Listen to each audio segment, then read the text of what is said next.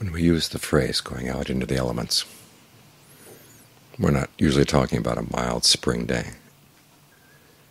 It's when the wind and the water and the earth and the fire are showing their extremes, like tonight, or the wind and the rain, the thunder, the lightning.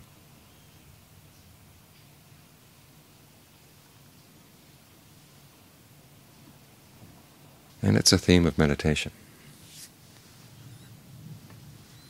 The physical elements, and thinking about how awesome and huge they are.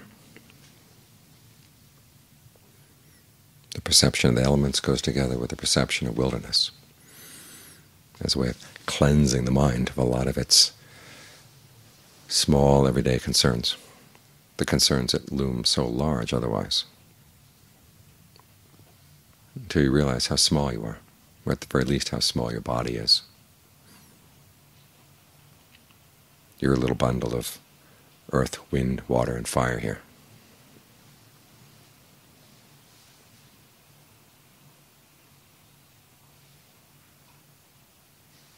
That's one of the reasons why the Buddha recommends going out into the wilds, going out into the elements, because it's a way of getting perspective. For instance, we talked about leaving a village and going out into the wilds. You sit down and you have that perception that you're out in the wilderness, and it's a very different perception from being in the village with human beings. Whether the village is a small village in Thailand or the global village on your TV, you come out here and those concerns just drop away. When you think of yourself being surrounded by nature, surrounded by wilderness, and there's something of an edge to that perception. It's big, and there's some danger. You realize how small your body is and how vulnerable. It gives rise to a sense of awe sometimes.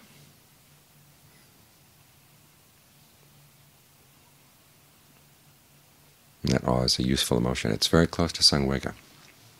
In fact, one of the meanings of samvega is fear, or awe, terror.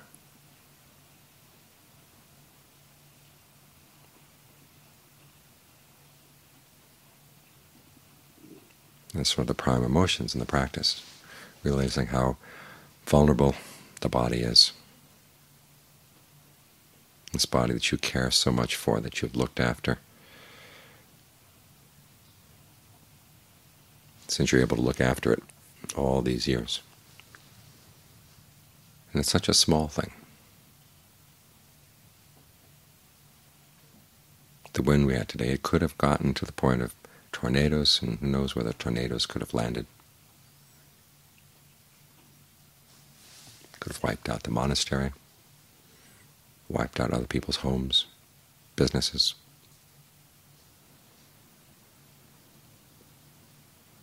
That was just the wind. The rain can wash things away. There have been fires that have come through here, through the immediate area. There have been earthquakes. These things happen all over the world.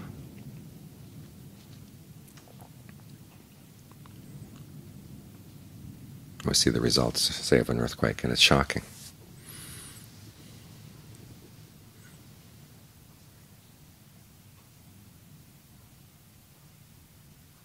Realizing that we live on an earth that can do this to human beings.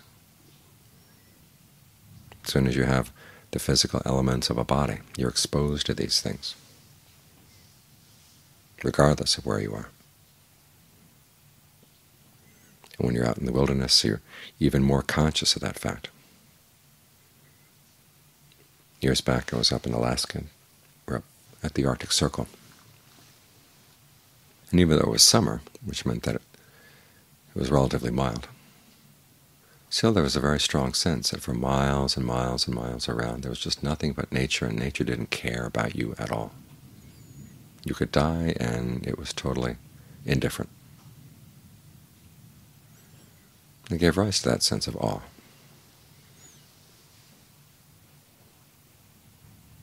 And there's real help in practicing concentration, getting the mind to settle down. Because on the one hand, you realize that the disturbances of being involved in human society were not there. And nature seems so much bigger. Down here in the lower 48, wilderness is just little islands surrounded by civilization, but up there it's the other way around. Civilization is little islands, and the wilderness is all around. And it's very sobering. That kind of sobering thought is very useful in the meditation.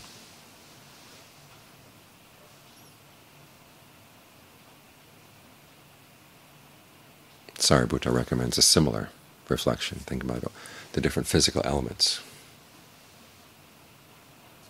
in the body, and realize that these elements are the same elements that you see outside when there's a storm, when there's a huge fire, when there's an earthquake, when there's a flood.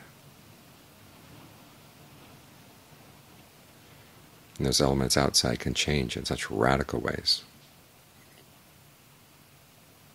What about this little body you've got here that's composed of the same elements? Is there anything constant there? Anything you really lay hold to as yourself or yours? And he says the body just has a no. It denies your desire for ownership here.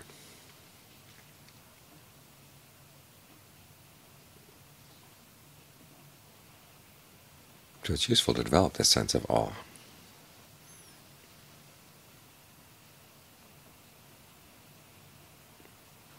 Yeah, it helps put things into perspective, that these things that we hold on to, the physical body, the affairs of our daily lives, the ups and downs, the concerns about what this person thinks, what that person says, what's going to happen to me, what's going to happen to the people I love. We all know eventually we're all going to die.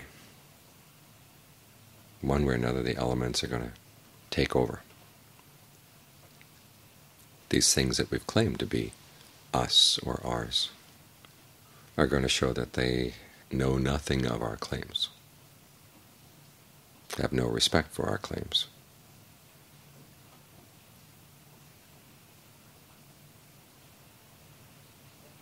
And that sort of thought focuses you inside. Well, what have you got? Well, you've just got your awareness. You've got the mind.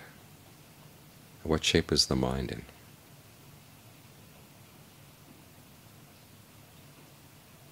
Unfortunately, the Buddha doesn't leave us helpless here. All too often in the West, this sense of awe is left simply as an aesthetic sense, or maybe just a vague religious feeling.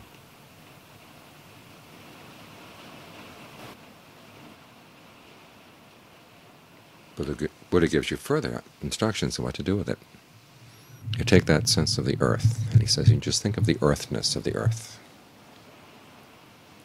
or the windness of the wind.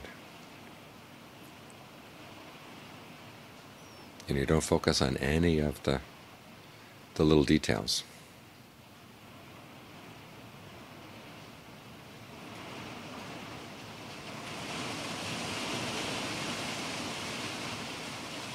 And you make that the object of your concentration, about how vast this is.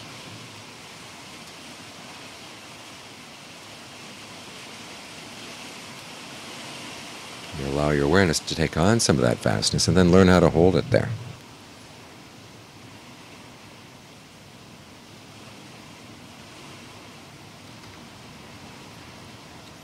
If the elements seem threatening, well, think of the vastness of space, the space that penetrates all of this activity, the wind and the rain.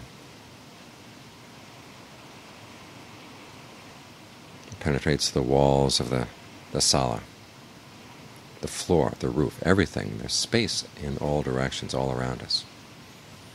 And learn how to hold it there as a perception.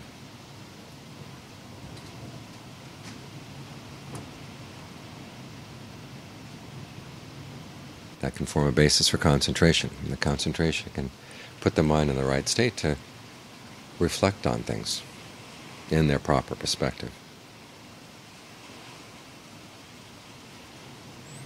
to look at where you hold on, what might be in your best interest to let go.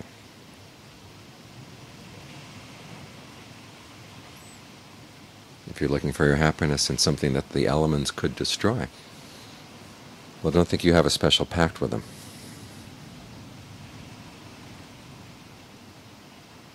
They're large and overwhelming.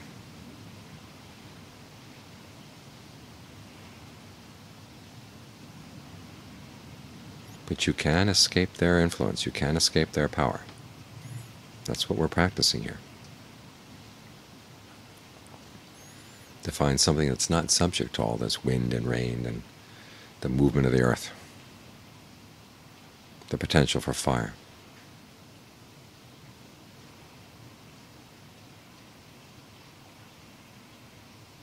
This is a very useful contemplation on not self.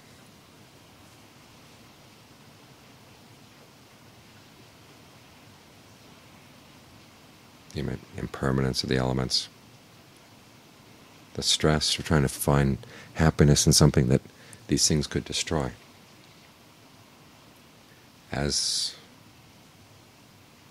if it's not being destroyed outright right now, these elements are just wearing away the elements of the body, the faculties of the body, our abilities to see and smell and taste and hear.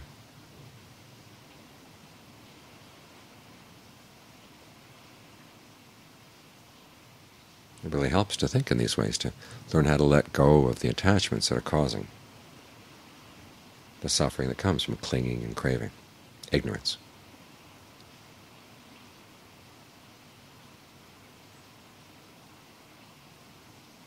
So here we are in the midst of a storm.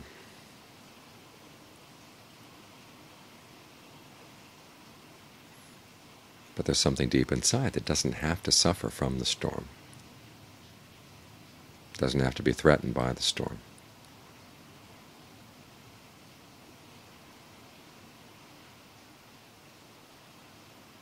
And so even though we may reflect on the awesomeness of the powers of nature and how huge they are, there is something in the mind that's even more solid than they are.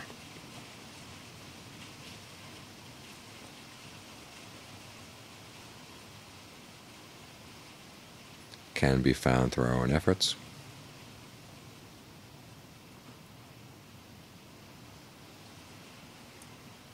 And it offers a security you can't find in any place,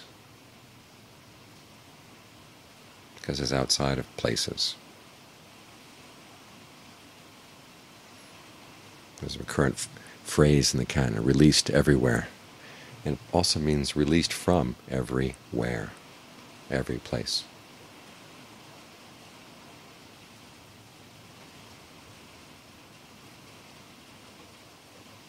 That idea is awesome too.